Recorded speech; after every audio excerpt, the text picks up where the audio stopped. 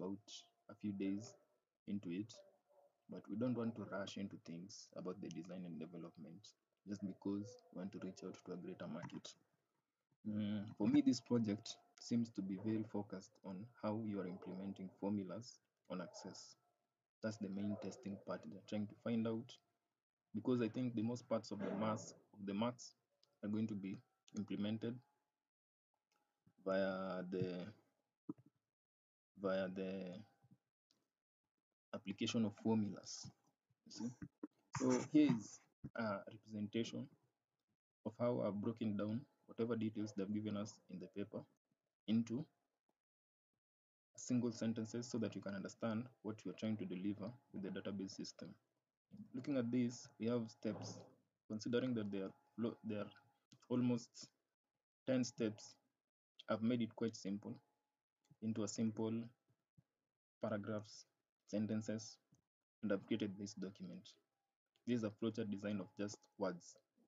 But apart from that, I've also designed the flowchart because here we are working on decisions. I think there are multiple decisions within the database system, but all in all, there are a lot of details to capture with the database that are required so that you can answer the questions after you have designed a basic picture of the database. Now, this is a flowchart of that database, and you're looking at everything step by step until the last part where you talk about revenue allocation within the clubs. Yeah? So I would like to offer you this type of development, which is step by step. I'm looking at every point here. I'm looking at how I'm going to offer myself to students so that you know that whatever I'm giving you, whenever you're going to deliver this project, you will have attained the maximum marks. Because everybody is in a rush to design this system because it's a first come, first serve basis.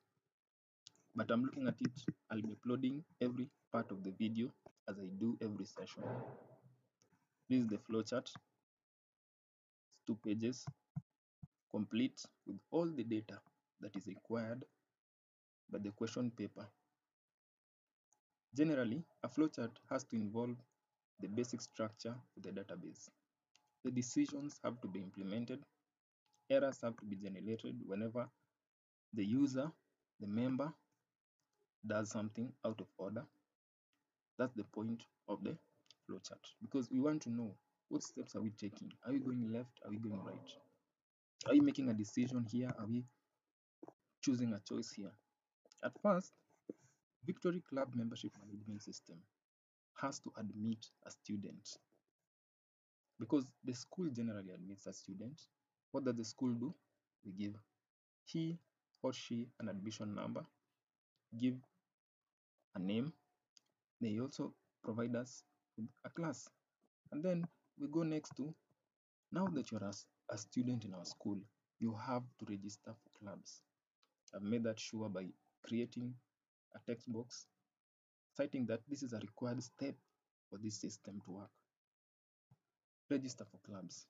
Now, within this register for clubs, there's a decision that you have to make. That, hey, are you going to choose a single club? Are you going to choose multiple clubs? See? Now, for you to do this,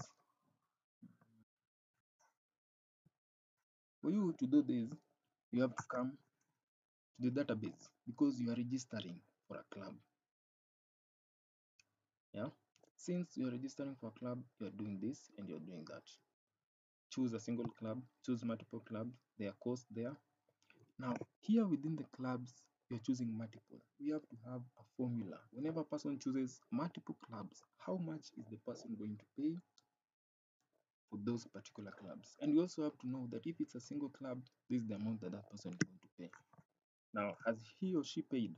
Yes, we proceed. Has he or she paid? No, we stop there. Now, you have to come here and create something here. Here now, to do is this. Okay. you have to say is error. Please make payment.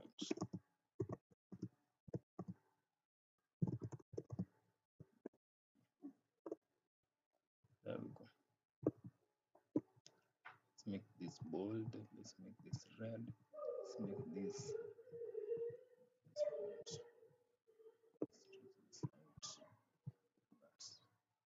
now. After he or she has paid for the fees, what do we go on and do? You have to assign membership classification. That hey, now that you have paid for the fee for the clubs, are you going to be a regular member or a general member? Are you going to participate in all core activities? Are you going to be an executive or a leader, all leadership positions? That decision will be made there. At this point, at this particular point, is where we'll make the decision. Okay, then we proceed. Having selected the type of membership that you have, now, as a club, who is your patron? Here is that step. Now that you have selected the patron, we have our membership club. And as a member, you can now go to the UI and log in whenever you want and whenever you need. Now, as you are logging into the club, all I want to see, okay, these are our members. I can display that in reports. Now, how can I register to be a member for this club? Yeah, you can do that here again. Now, here, as a club, you're required to have an activity. You're required to have an activity. Hmm? It is a requirement. It is not a choice. Now, it's either, but we'll make it as a decision because we have to choose, like, yes, we have an activity. Amongst those activities, debating tournament, merchandise sales, fundraising events, fundraiser events.